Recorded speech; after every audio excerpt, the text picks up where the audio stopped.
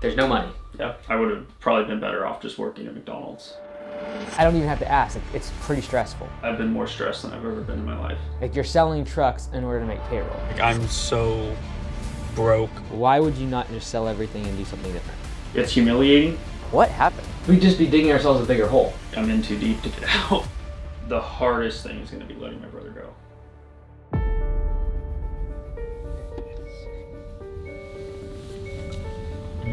I see a very nice vehicle. Look, I like very nice vehicles, but when I see very nice vehicles and I see a lot of debt, it makes me very sad. Good to see you, man. See you. Absolutely. What's up, guys? This is my brother Riley. This is Riley? Yeah. Awesome. And Fade. Fade? Fade. Last time I spoke with Carter, we were looking at trying to grow his business. I also know that Carter has had some issues when it comes to working with his brother Riley. He can complain a lot. But hopefully, they've been able to learn to work together. Well, if you want to get them rolling and stuff like that, that's fine. Just do your thing and then we can connect after that.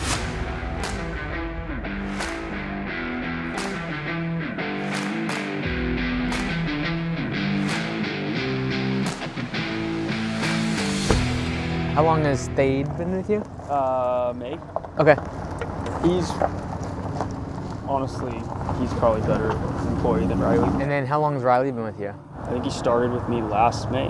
Okay. So a year and a half. Okay, because he was doing all your like mowing and Maintenance counts, yeah. got it. Okay. So you had 7 employees at peak this year. Okay, and then what did you do in revenue that month? I want to say it was like 60. Okay, and that was basically Way too low. So last year we did a little over 200. Oh, last year 200. But it was only me and one guy. Right, and then you were gonna ramp up this year. My goal is to grow my business to about 1.5 million in annual revenue. This year looks like I'll do a little bit over 200,000. Next year my goal is to do 600,000, which I did, but I ramped up everything but the revenue. You ramped up everything, right? So you got a bunch of employees, a bunch of trucks, and no revenue. A bunch of equipment. And oh man. As of November 30th, I'd only done 396. Okay, so this year we're probably gonna do 420 maybe. Yeah. Why do you think that happened, like in terms of like the revenue not going up? Was it like inefficient labor? Was it like you were doing projects you shouldn't have been doing? Like what was it? Probably communication. Sometimes I have to call him a lot and I don't want to be bugging him. Communication is a big thing. Some tools not working too good. I mean, just freshen up on those. I think just growing too fast, the debt obviously. I think it's a mix of several things. I know inefficient labor is a big thing. Yeah. And not that the guys weren't good, Yeah. but none of them had prior experience. Yeah, just, well, I guess equipment breaking a lot was a huge thing. It seems that all this miscommunication is leading to a lot of inefficient labor. Combining that with broken equipment is a recipe for disaster. Because I was trying to cover the maintenance, manage a project, go out and do estimates, and then sit in the truck at the project writing the estimate. It just was like so much going on that I couldn't focus on one thing. Carter seems very overwhelmed, but if he can get on the same page as his team, he might be able to delegate and hand off some of these tasks to other people. First started, it was Carter doing the maintenance, doing a lot of small stuff like property cleanups that were unprofitable and working in the mobile home. Well, the maintenance got left behind the most, but then the projects, if I'd leave for an estimate or go get materials and I'd come back 3 hours later, it was like a half hour's worth of work was done. Oh yeah, I know. I know how that is. So you're like, oh, this will be done by the time I get back, and then you get back and it's like, what happened? Yeah, I'm realizing that I don't have time and I don't have the system set up in my business to be able to run it well. I don't have it set up where I could leave and the business would continue. But you still feel like you have to basically be on all the projects. Yeah. Do you want to go inside the office? Let's do it. Definitely. Dude, nice setup. A little bit worried about him going through my business, my numbers, just because it's all such a mess right now. I really need to get better at that. I need to hire a bookkeeper is the next big thing. But I'm hoping to take a lot out of it. I'm hoping that he can kind of guide me in the way I should go. So yeah, it's pretty bad.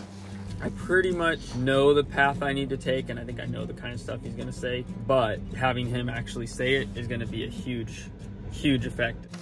What's the monthly payments right now? Because that's the part I did not see anywhere. Because I see like all these cards in terms of like just fixed expenses going out the door. Because we got like a lot of credit cards. They're mostly small amounts, but like they add up. Yeah, monthly expenses right now are $6,000 a month. Covers everything. That's debt payments? That's debt, truck. Okay. But just for credit cards, because like we got an Apple card, we got a Wells Fargo card, we got a Chase card, Barclays card, Capital One card, Dick's card. Wells business cards, Home Depot cards. Okay, so an actual credit card is basically 6, 7, 8, 9, 10, 14, 22, 30, about 30,000 in credit card debt. And that's, so last year I paid everything off in June. By November, I was like, oh, I'm gonna grow everything. Since I've come back, his business has grown a lot. He's got 2 trucks now running separate things, and then dump trailers. He's got a bunch of ride-on mowers, tons of commercial accounts, so everything's starting to pick up. Oh, I need this tool, so then I go spend $3,000 on it. And oh, I'll just put it on a credit card, I'll pay it off. You know, oh, I need a plate compactor, $2,500. Okay, I'll go get that. No, I need this, I'll go get that. And then I'll, you know. Well, like you look at like Tigran, right? I mean, his business runs great. I mean, he obviously makes good money off of it. He'd hit $5 million in revenue in a few years and have all brand new trucks, all brand new equipment, and drive a Lamborghini. Sometimes when you see influencers online, it can be easy to believe that seeing the private jets or having the fancy car is somehow making that person successful. When in reality, what you don't see is the 10, 15, 20 years of hard work that goes into building that lifestyle. Right now, Carter needs to focus on building a solid foundation before he can start building the skyscraper of his career and his business. So you're saying like this time last year, you're basically, there was no credit card debt? Yeah, like November last year I was clean, and then December I started adding it. Yeah, it's bad. The GMC, how much is that worth right now, do you think? I mean, I see them from dealerships selling for like 55. Mine has, the taillight got busted and it has a scratch in the back. So I would say it's probably the 48 range. So 58,000 out the door, you owe 34 in it now, it's probably worth 45 to 50. Yeah, I want to sell it. My wife doesn't want me to sell it. So when I bought that truck, I was solo and I could afford it because I had a 96 Tacoma was what I was driving. And it worked great for the maintenance side, but I was wanting to get into projects. I was wanting to buy a dump trailer. Can't really pull a big dump trailer with a little Tacoma. I was looking at newer trucks. Why buy something 6 or 7 years old when I can buy something brand new for a little bit more? And it's a nice truck, I love it. It's got more features than I need, and I'm not opposed to selling it, but my wife wants me to keep it. But she just saw me with the older trucks and always working on them, just about once a month, then being broken down and having to push jobs off, take home, I gotta replace the radiator this afternoon, or leaf springs broke, or this goes out, or that goes out. I guess having something new that I don't have to worry about. So I don't know if you saw the Land Cruiser in the back there. Yeah. So that, I've been focusing on getting the Chevy all painted, but once that's done, it just has like a day's worth of work left on it, and then I have to register it. I mean, right now I can probably get 15 for it. Spring and summer, I could probably get mid-20s for it. So when I sell that, that's a good chunk of cash to just... And you own that outright? Yeah. Got it. And no one's gonna get, you know, unhappy if you sell that? No? The wife is gonna attach that? Oh, you're the only one that's unhappy. I've had that since I was 15. Really? So you're thinking of selling the second truck. Do you own that one outright? Yeah. So if you do that, my only problem is now you have one truck to basically cover all your fixed expenses. I don't know if it's gonna be enough. That's part of what I'm worried about, but at the moment, I haven't done a job in 3 weeks now. Right, a project. A project, or, I mean, I help Riley with the maintenance accounts on Mondays, but that's it. So like no leads are coming in basically. Yeah. No new customers in 3 weeks? Honestly, alarm bells should be going off. If your fixed expenses are piling up, you can't afford to not have work on the schedule, even during the slow season. So you're saying your fixed expenses are like $6,000 a month just to cover the cost of this stuff, and then like insurance, and it's not payroll though. Yeah, I'm like $6 grand a month for that, and then like $4 grand a month for payroll. Right now, without anything extra, I barely scrape by for the month. Right. If we just have maintenance revenue coming in. I've really overextended myself, unfortunately, on a lot of things. Just got into a lot of credit card debt. I didn't bid jobs right over the summer. And now I'm trying to dig myself out of that. Don't really have money for marketing. Like, I'm so broke and could definitely use help. The problem is we were getting all this work early this spring to make $60,000 a month. However, we were charging $60 an hour. So we were probably making like 0% margin. Usually around $55 to $60 per hour is what you need just to cover the cost of labor and your overhead. So typically we want 30 budget hours of work per 40-hour employee because that means a 75% efficiency. So if I can do 30 budget hours of work in a 40-hour week, that's pretty standard. Their efficiency score right now is like 40% because they're probably doing about 35 budget hours in 80 hours worth of work. Like in my opinion, if you have budget hours divided by clocked hours and it's less than 50%, you'll never make money. If you're at 70%, you'll do okay. 90% is like the gold standard. That is where they are super efficient. They're usually very motivated by P4P because they're making $6, $7, $8, $9 per hour on P4P, right? And right now, there's just not enough budget hours from you, like, you need a team member. Like, it can be done by one person. I think you get out there and you knock it out in literally 4 days. It looks to me like 2,000 to 5,000 is kind of like your wheelhouse for projects. Yeah, those are the ones I make the most on, because I used to bid property cleanups by the job. Okay. And I would always lose my shirt on them. When you say by the job, you mean like, by... Oh, we'll clean up your backyard for $500 or $800 or whatever. Right. And I would always lose a ton of money. So then I started doing day rate. Really need to work on having a backbone, saying no to people. Really just unprofitable morning. We ended up having a total of about 10 man hours in the project, plus drive time, plus equipment usage. It just sucks. It ends up wasting so much time and money. Something that I really, really need to work on. Why do we lose our shirt when we do it by the job like that? Because I remember the same thing happened last year. I don't know how to bid them, right? Okay. I know what I can do in a day. Right. Not what employees can do in a day. And then when I asked, okay, why did this take 6 hours when, like, it should have taken an hour? Right. Oh, well, you don't realize that this came up and that came, and it's just all excuses. And it's like, okay, I understand things come up. You can be digging and find a big rock that you have to dig up, but like every single job doesn't have those. Right. Yeah, and if they were paid based upon the 6 hours, all of a sudden they figure out how to do it in 2. Yeah. Right? So we just have to align their incentives with that of yours, which is you want the job done as fast as possible. Let's make sure they get paid the same way. Yeah. But we need to have a higher, like we need to be at $100 an hour for that to actually make sense for them. It looks like I'm not charging enough. That's what's causing my lack of cash flow and stuff. So I'm going to be working on implementing that in the next week. Right. So like all of these problems that we like are trickle downs get fixed when prices get to the right. Yeah. Like because cash solves it. Most problems. Money solves everything. Yeah. And so like it is literally like gets good prices from 60 to 100, and like now all of a sudden our laborers can be more efficient because they have incentive and motivation with pay for performance. I think that's the safest thing to do. Like in terms of your current team members, it doesn't seem like either of them you're like, I must keep these guys. The one guy, he put in his 2-week notice date. Okay. And then your brother is the other one. Yeah, so my wife keeps saying to fire him or let him go. I think I would be better used not in maintenance. So in the long run, that's one thing I'd change is just once it gets to a point when I don't have to do maintenance to put me into projects. Well, this is easy then. It all happened for us. The thing is, he's getting married in May. So I'm like, I don't want to take away his livelihood, income. I don't know. I feel bad.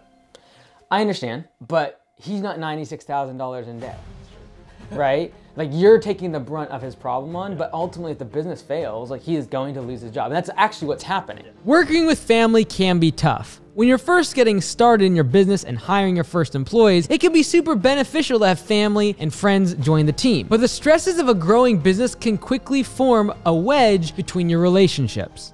We were trying to like look at all the business side, but I do consistently see this issue of, and maybe it's just a matter of confidence, but like the estimating seems like it's always off. Like on big projects, but even if like on small cleanups, if we can't give someone a $500 cleanup price and like know exactly to the minute how long that will take, it has a big part with having efficient laborers, right? And you can say 4 hours, and you know it takes you 2.5, but then it takes them 8. Like that's tough, but you should really be able to gauge what percentage longer they are going to be compared to you. Yeah. And then it's a matter of like, do we have the management skills necessary to enforce that level of efficiency? So in the short term, from a cash perspective, we are essentially, we have $103,000 worth of assets if we sold everything, and we have $96,000 worth of liabilities due to debts. Yeah. Instead of trying to fix this right now, why would you not just sell everything and do something different? I knew what I needed to do, but I was also torn between stepping back and doing that, just pedal to the metal, full into it, and just try and grow it again.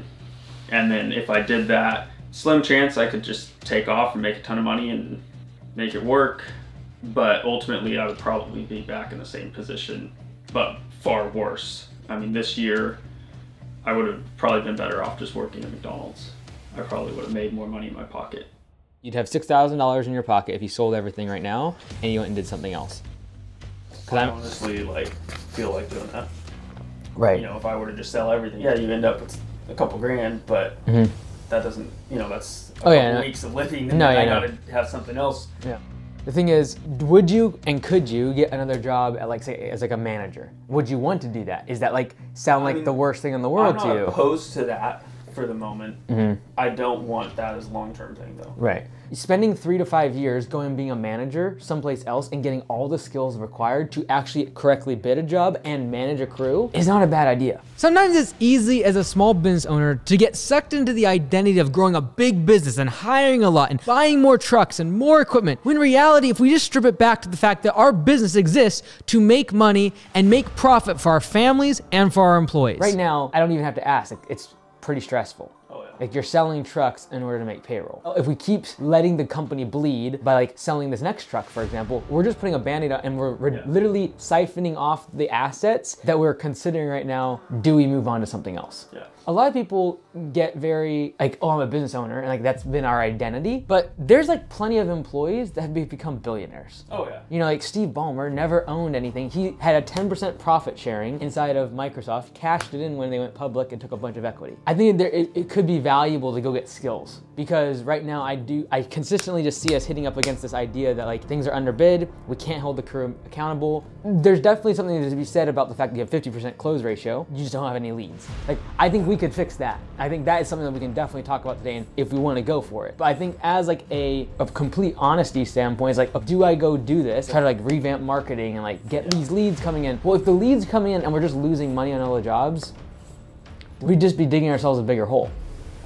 Because Carter has absolutely no leads coming in right now, I recommend using Every Door Direct Mail, or EDDM marketing. To help you get started, here's a free postcard template you can download at lawncaremedia.com/postcard.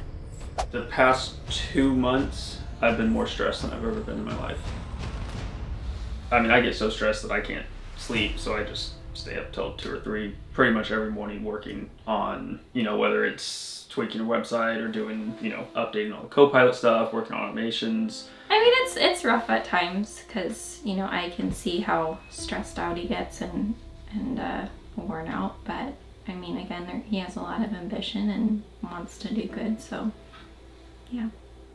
I'm not opposed to selling everything, but I'm also not like wanting to throw the towel in too soon.